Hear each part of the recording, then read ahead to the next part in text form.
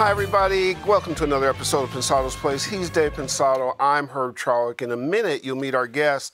He's got records that have sold over several 100 million views on YouTube. But first, we got some stuff for you. The Pensado Pro Audio Party takes place Saturday, June 30th.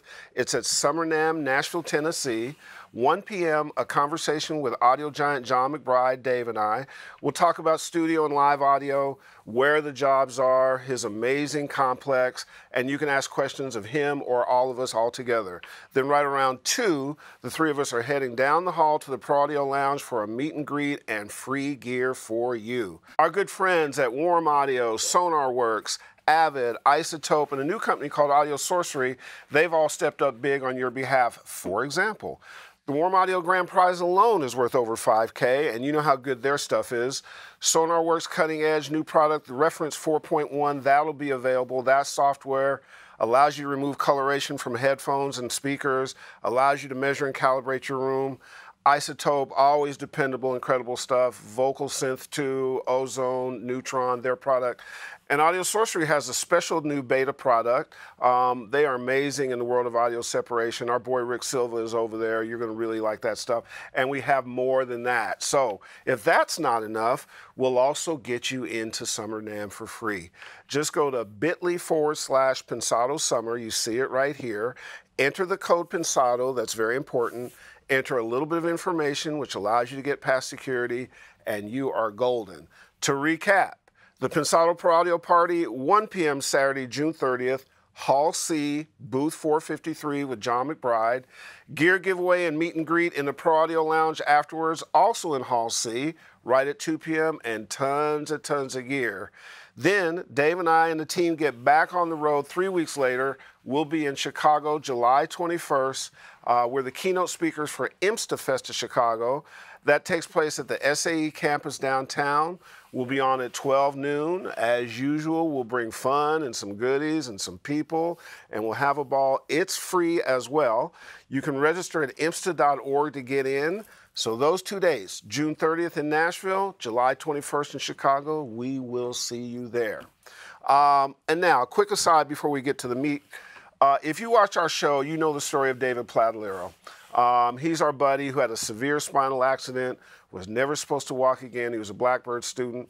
He has fought back to walk. He's done our award show. He's appeared on American Idol. I think it was 40 million some odd views. He's been on Ellen. And now, believe this or not, he is right in the midst of a 500-mile bike ride. He now goes by his artist name, David Francisco, and we wanted to give you a quick update. Take a look at this. Dave, Herb, what's up? It's David Francisco here from the road. 2 years ago, I was paralyzed, and you guys were the first ones to come and just say, hey, Dave, you're going to be all right. We're with you. And so many other people have joined along the thing that you started in supporting me. So now I'm on this 500-mile bike race, giving back to all those people. And just wanted to say thanks from the road. We're 2 days into this thing. It's super fun. And you can follow us at dfrideforhope.com. And just, again, wanted to say thanks for all your support. Love you guys. Peace. Congrats to John Platolero and his wife Mitzi for amazing parenting, and of course David Francisco and his wife Christy, who we met at our award show, for your warrior spirit and really showing us how it's done, and for all the audio people who have stepped up on his behalf. Music Cares, Westlake Pro, we raised some money for him. It really showed what the community can do. Congratulations on your ride. And now, DP, you've got a brand new ITL, correct? I do, Herb. What is it? Recently, I've been running into some situations where my keyboards aren't quite cutting through the mix. I'm going to show you how I solved it. This is a song I'm going to play you by a friend of mine, Isaac Hasselkorn. Brilliant up-and-coming producer and artist. Love his vocals. You're not going to hear them today, but you can buy the record or you can go listen to it streamed. Pretty soon, I hope. A lot of times I run into a situation where I've got keyboards and there's a lot of percussive elements in the song, and you'll hear when I play you the track. And I like when my keyboards come in, I like them to be aggressive right at that first downbeat when they come in. It just sets the whole tone. Check it out. This is what I got.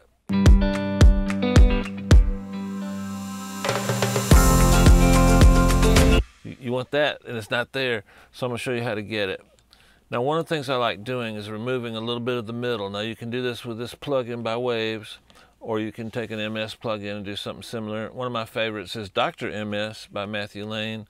I think I've shown you this once before, but I want to show you how I apply it to this particular situation where I want impact. And we're not trying to go for an EQ or for anything other. We're trying to go for some ephemeral feeling, emotion. I want you to feel something when that downbeat hits. And then I threw a little bit of chorus on it with this Enigma, which is one of my favorites. So let's check it out. One more time without.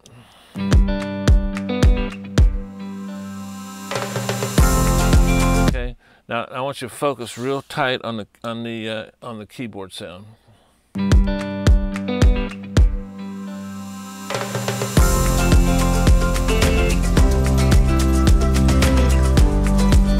Pretty cool. Now that's a musical version. Now let me show you the exaggerated a little bit. Take the drums out so you can really hear what we're doing.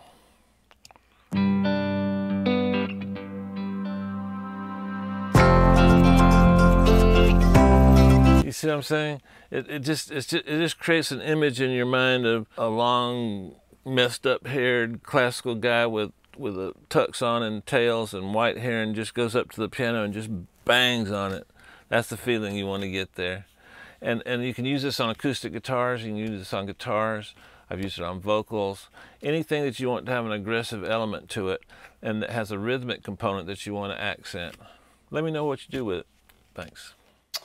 Yaygo Farias plays, composes, engineers, from Dram Broccoli to Volumes to Jake Paul, a whole bunch of stuff going on. Welcome, man. We catch you right as you took a sip. That's good. I try to wait till I catch you in a bad spot. Well, how you doing? Great, man. Thanks for having me on the show. I've been a big fan. Been following the show since pretty much the beginning. Oh, so cool. It's really You're cool not to be that here. old, man. We've been around about 50 years. So what does it feel like to have, because you have a current record that's also blowing up internet, but the Jake Paul record, it's over 200 million views? Yeah.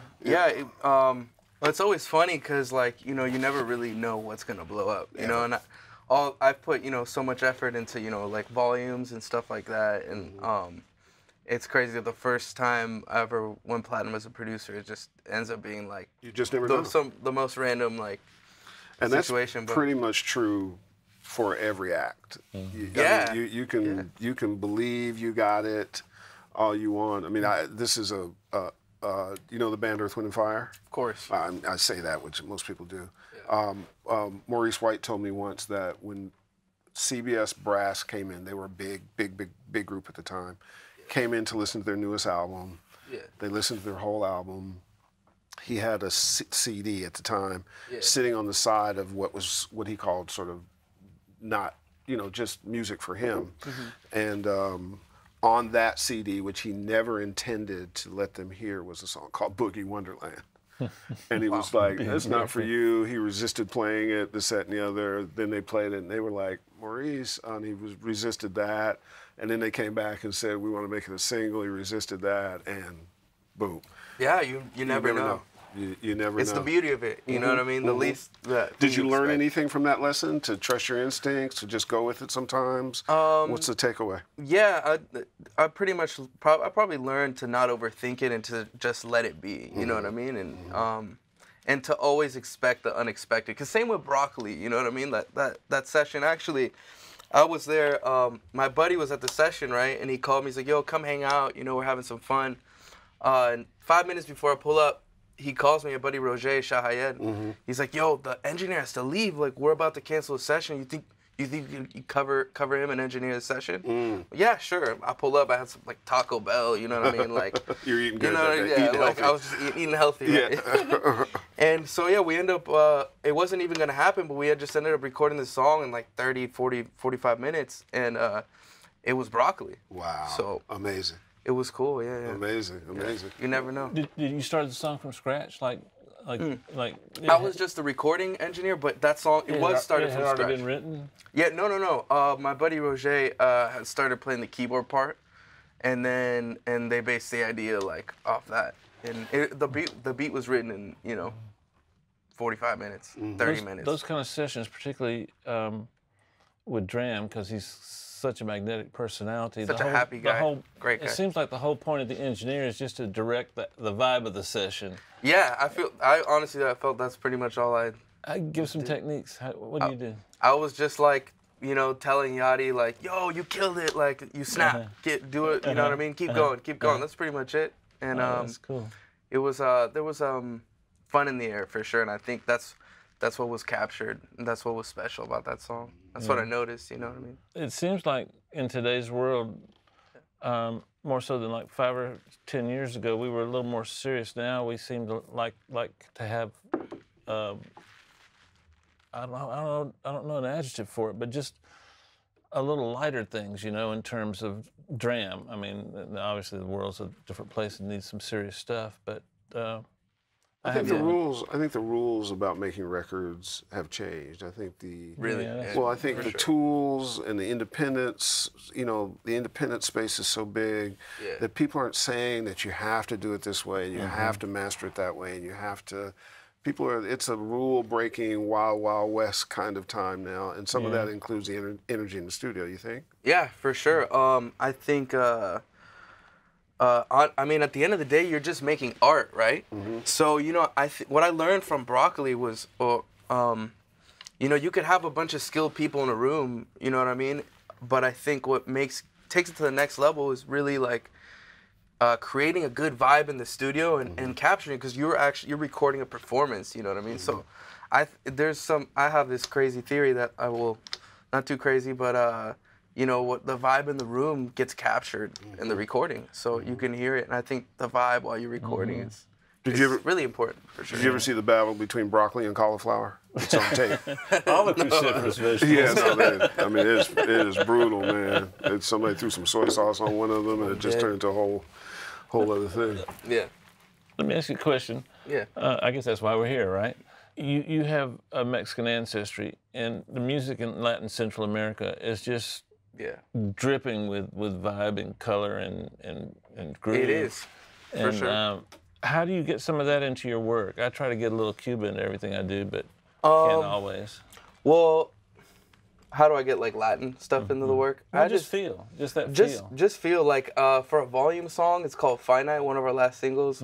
We had this big banging like riff, right? Like super heavy. And right before we finished turning the final mix, I was like, yo, you know what? Let's add some bongos to this, you know, see what it does. Bongos in a metal song? Yeah, That's cool. And so you can hear on the opening riff, there's this big, huge, heavy riff, and we put some bongos. No, it was a sample.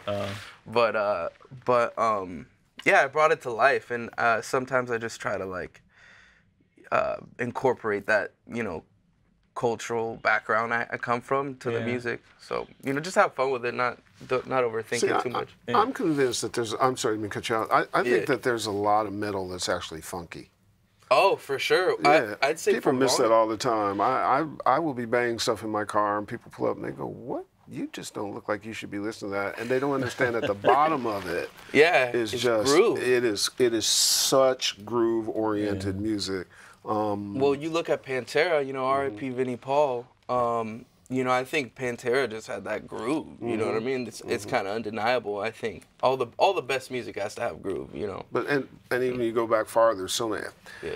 Nine Inch Nails, Trent Reznor, for sure. Biscuit. Like there was just things that just incredible pocket, incredible groove. Oh hell yeah! And I noticed that in some of the stuff that you guys do, that Volumes do. So is that part of your heritage coming through? Is that just the taste of the guys? Well, to tell you the truth, Volumes, there's this band called Meshuggah, and I just wanted to copy them, pretty much. And then Volumes came out, and that's all it is. So, like, you know, they're really groove oriented too. So I think I got the idea, and like I got obsessed with that whole like vision and sound through them. So that's the main influence. That's why. Do you guys exact that in your live show? Just big pocket during the live show? Oh, 100%. And it's great for like the light show and stuff like that. We just started using lights and stuff. So yeah, it's great. Oh, cool. Shout out Are you doing a lot of singing choruses and like verses? I mean, yeah. On the new, I mean, actually, when we first started, it was just the all fact that you understood that question is pretty amazing. No.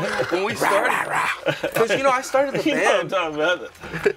I started a band when I was a kid, you know, like 15, 16, you know what I mean? So like, that now I listen back to some of the stuff and it's like we had such great instrumental choruses, but like there was just screaming on it, and I'm just like, I'll listen to it back. I'm like, man, we could have wrote the coolest melodies, but that's the beauty about, you know, continuing to put out records, is that now we could do that. And so the last record has a lot more singing. And I like the last record a lot, by the way. Oh, thank you, appreciate it. So in the volumes hierarchy, yes, besides playing, what else do you do in there? Is producing, composing, engineering? Composing, producing, mixing, pretty much everything. I've never mastered a final release, I'd say, but everything else. You're pretty busy. I'm pretty hands-on in there, tweaking final mixes. You know what I mean? The last record, I only mixed 2 of the songs, and then my buddy Kyle Black mixed the rest of the record. But No Sleep, the record before that, I mixed that, and then I did some mixing on Via too. So I'm pretty like detailed, and I get in there. I cut my teeth doing it, you know, because I think tracking all those guitars and being so tedious with that and audio editing, like when I started really doing like the rap stuff, like I was so fast, like just from that, like from editing audio, you know, and I get nice with it, you know what I mean? I'll do like custom shortcuts on Pro Tools, go, you know, system preferences, and keyboards, go to Pro, you know what I mean? Just for audio suite stuff, and yeah, it makes workflow faster. So yeah, I was going to ask you. So Pro Tools, that's your DAW of choice? Yeah, I mean, all right. So when we did Broccoli, I saw the beat being made on FL Studio, and so ever since that day, I was like, wait, because I was already like balls deep into Pro Tools. You know what I mean? Like custom shortcuts, all this stuff. Sorry, I didn't mean to swear, but. So I saw FL Studio. I'm like, yo, I can, you know, it seems pretty easy. Like, let me do this. So I started using it. That was like 2.5 years ago.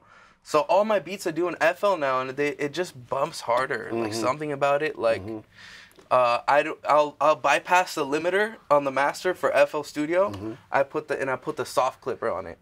So, and there's just something that, you know, like the built-in sampler and stuff like that. Pro Tools doesn't have that. You have to like edit audio, so it's like it's harder to write. Are you using the Mac version? Because the Mac version just came out. I am. You're happy with the Mac version?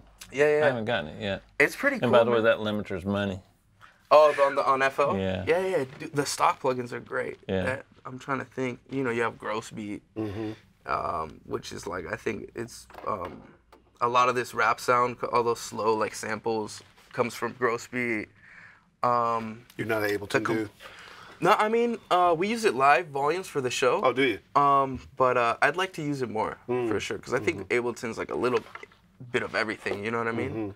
Because FL isn't too good with recording audio and stuff like that, you know? There's like latency I can't get rid of. I mean, maybe someone knows how to do it, but I don't know how to record even audio without latency, you know? And it makes you appreciate how good the Pro Tools system and software, it makes you appreciate how powerful it is. Because you can run all this stuff and not have latency, and then like, you have all this headroom. You definitely have way more headroom on 12 than you do on FL Studio. So different things for different things. Yeah, for sure. Yeah. Different. Each DAW is like its own instrument, right? You know what I mean? A lot of these producers, like when you go on Wikipedia's, you say like for instrument that it says FL Studio. So it is an instrument. You know what I mean? Yeah.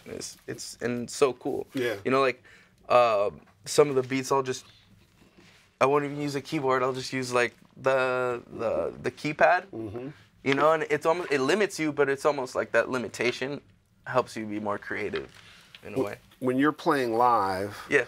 does it inform your producing or composing? Are there things that you're picking up from a live audience that you go, oh, you know, when I'm writing a song, I remember this move somebody or this? For sure.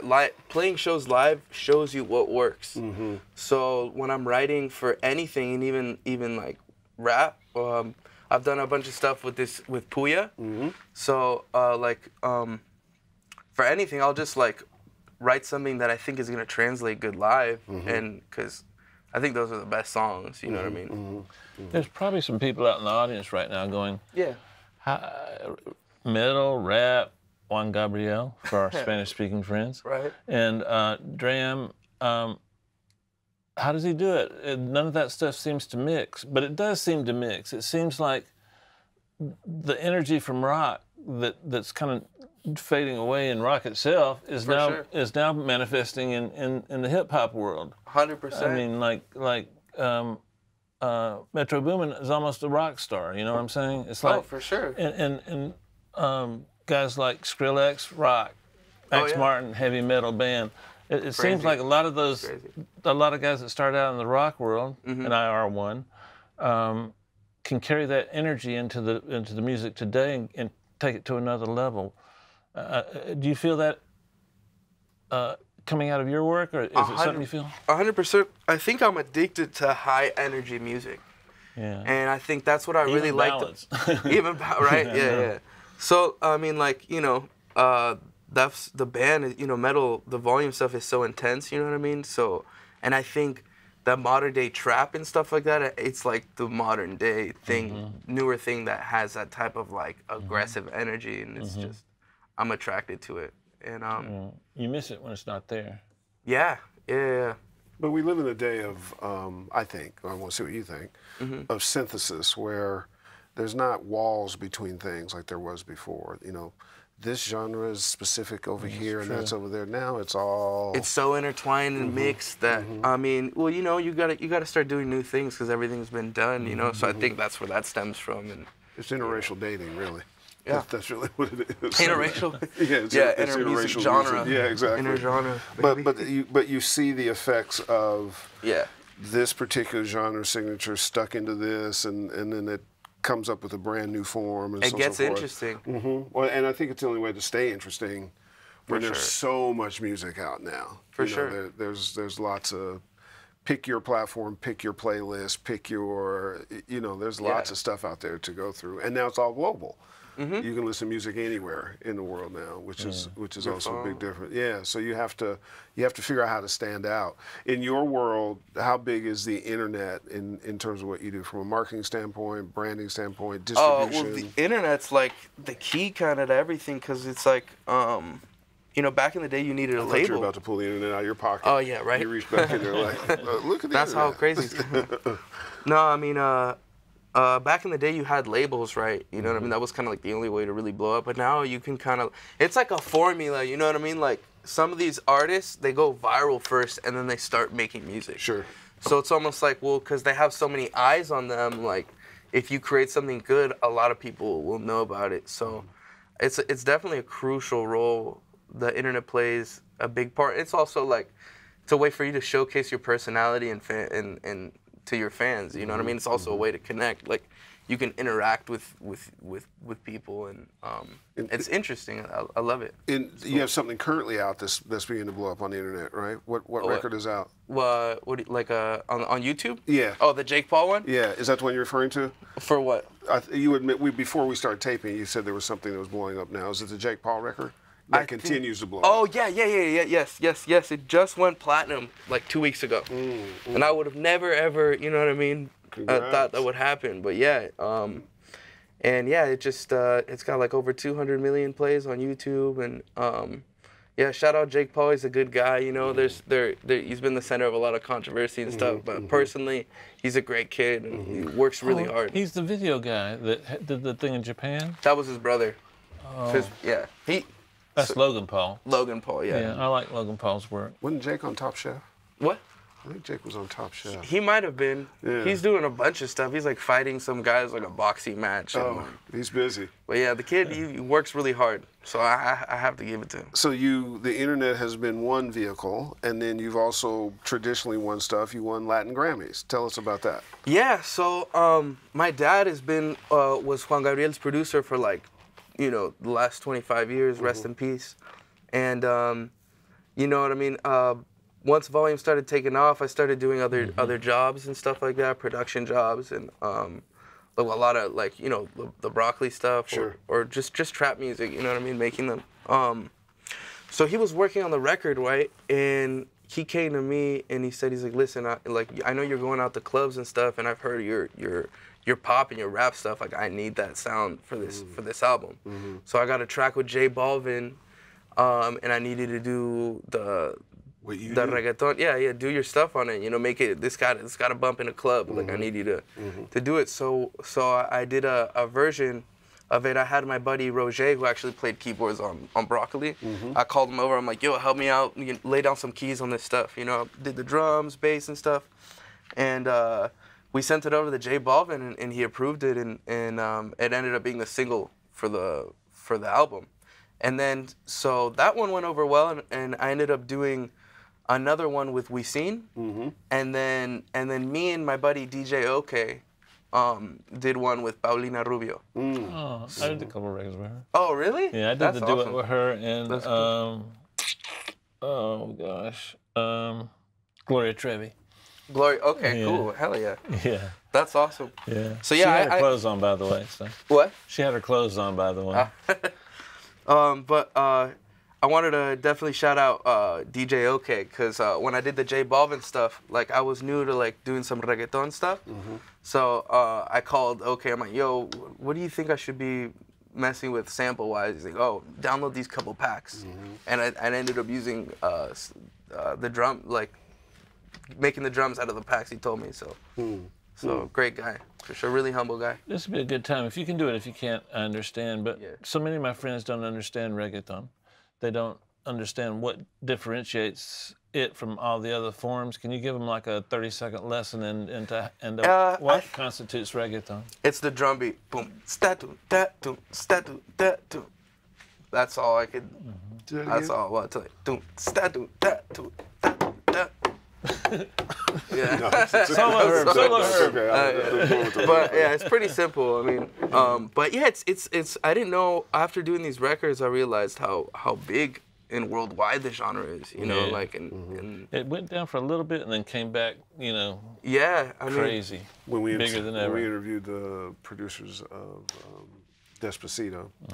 They were talking about how reggaeton fit in their lives and the way they incorporate into things and how much more muscular and popular it became. Yeah. And in defining reggaeton, now do me a favor, because I don't know if we ever asked this on the show, define trap music. Okay, trap music would be, it's a certain style of rhythms on like hi-hat and drum sounds. And how does the hi-hat go? The hi-hats are, they're, you know, 16th, 32nd, triplet notes. Got it. Very good. And one sentence can sum up trap. 75 beats a minute. 75 beats a minute. Man. Yeah. What was I gonna? Oh yeah. Speaking of Despacito, so we won the Grammys for Los Duo Dos, right? With Juan Gabriel. On the first one, I think we had Luis Fonsi on is that right? Juan Gabriel and Luis Fonsi on one. I'm pretty sure. He's had a good year. Yeah. He's been doing well. Been doing okay. Yeah. Hell yeah. The rest in peace, Juan Gabriel. Yeah, absolutely. Yeah. Going back to the internet for a second, we were talking before the show. Yeah. Because I think everybody, you know, we talk about it a lot internally with our show. Yeah. Whether you like it or not, you have to be conscious of your brand, because you're out there. So you recently switched to from utilizing your given name to Yaygo, right? Yeah, correct? Using a producer name. Well, I just wanted to have a name for my production. I never really thought about it, you know, because it was, you know, I'm so focused on like the technicalities and making music. But I mean, I was inspired, you know, all my favorite producers and stuff, they have producer names, and I think it's a more efficient way to brand yourself. You know what I mean? Like have a catchy name, and as opposed to having a first and last name. Like you could use your name, you know, like Puya. My buddy Puya, he just goes by Puya, and his name is Kevin Puya. So, and he's a rapper. There's a ton of that in the country world. Busby, whose name is really Mike Busby, goes by Busby. I remember when it was Derek Ali, and he changed it to Mixed by Ali. Yeah. So it's prevalent, and it works. Yeah. Long as you're successful. No, yeah, for sure. I mean, changing your name and having no success, you just kind of look silly. But that's another story. And then there's Pharrell.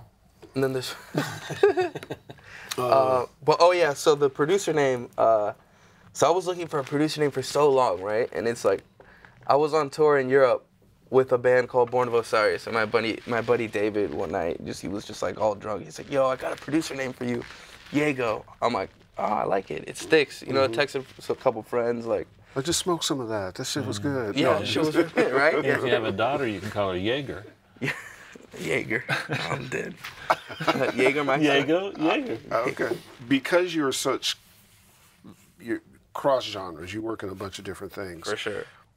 Is the recording process or the mental process different depending on who you're working with? Totally. Yeah. 100%. So I think you're working with a Latin artist. What would that be as opposed to somebody in the hip hop space? Latin would be very easygoing. More live instrumentation? And not to like overthink it. You know what I mean? Like I'd say metal Simpler. is very simpler, just easygoing. Like it's like a pop.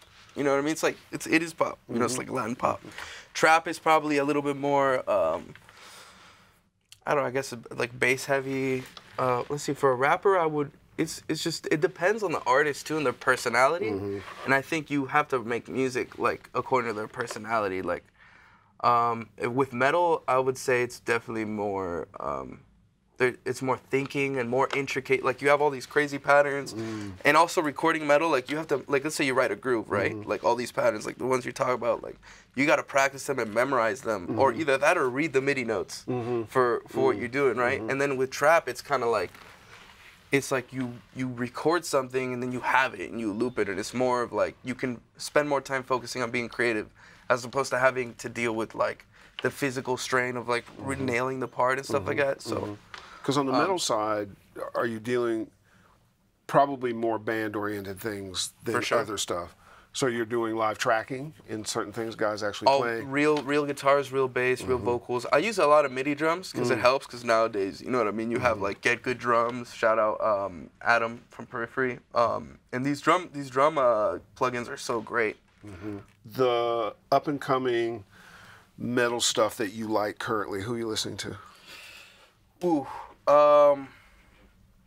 Dang. All right. Our tour manager just picked up a band, and I forgot their name. It's like 1,000 Below or something, but they're really cool. We're about to do a tour with Crown the Empire, a Euro tour, and they're great guys, great band. And then there's another band from Japan, and I actually went to Japan with my buddy Gabe, and I ended up running into some friends that we had taken on tours. Crossfaith. Which are from Japan and good guys, and then, I'm trying to, it's slipping my mind right now, but those two bands are definitely great. And what the camera can't see is, do you authenticate more when you do metal by having a gold earring or not? Because only I can see that on this side. Because there's a gold earring over here. Of course, this is the secret. Oh, God. Oh, no, you can see it on the other side. There's two. Okay, got it. I thought it was on both sides. All right, cool. Now, the other thing that's authenticated is whether you can handle batter's box. Now, are you good for that? I'm ready. Okay. Then let's tee that thing up and see what you got. Here we go. Okay. You're a metal guy. Piano. Piano? Piano. I know you've seen them. I'd say like a Yamaha. Bass. Ooh. Ibanez. I play Ibanez. Gotta stick with Ibanez. Lead vocals. C800G. Ooh. 808s. Lex Luger sample pack, or honest Big Head sample pack. Shout out Big Head. Stereo bus. Ooh, Pro L2. Snare. CLA 76. Kick. Ass. No. Ass. EQ. Pro Tools EQ Band 7. Never underestimate that EQ is the best EQ. Reverb. Ooh, Valhalla plate. Strings. Deverb. I'd use that. Oh, I guess it's a reverb. That's Pro EQ 7. Okay. And the cheapest piece of gear you used, either in a mix or an instrument you recorded? Cheapest piece of gear. On a record that did okay. Oh, for the volume stuff, we'll record a lot of notes, like on the iPhone, right? So I remember I had this shitty like acoustic guitar, and I recorded some notes. I mean some licks, and we ended up using on the final recording. Oh, it's that's like cool. there's actually a song called "On Her Mind" with Puy on it. There's like an acoustic break right before the last chorus, and that acoustic break was recorded on an iPhone with like a piece of shit like acoustic guitar, probably a little bit out of tune, and it just sounds amazing. Love it.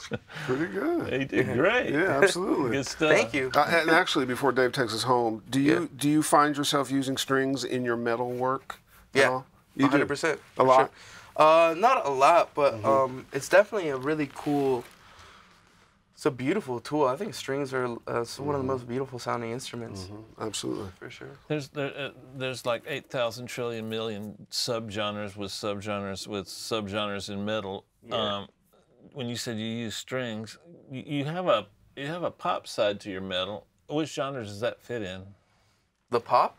No, the whole thing, the whole package. Like the metal? I'd say I would just Like call Volumes, what genre would you say? I would call us alternative hard rock. Alternative rock. You could call us alternative rock. You know what I mean? When I first started, when I was 15 and I started the band, I used to call it groove metal. You know? Yeah. Well, that's what I picked up when I was listening to it. I really, for real, on MySpace, we made our groove metal, you know? So, but you know, I'd call it alternative rock, you know? It's just a little bit on the heavier side. Well, a couple things. One is thanks for the support of the show. Of course, we don't have a show unless, you know, we have guys like yourself who follow us, and hopefully it serves a purpose. It's an honor. And it's an honor to have you. Also, keep bending those genres and crossing over and messing it up. That's what I live for. Yeah, break the barriers, because that's what makes it interesting and what makes it good. Thank you, brother. You know, one of the things when we do our live events that we don't necessarily have as much as we should are guys from the space that you inhabit to come out and speak to kids and do it and so forth. So if that's ever of interest to you, we go out, as you can heard from the top of the show, we go out and talk to lots of different people. For sure. And it's good for guys who may want to emulate what you're doing to hear from somebody who's actually doing it.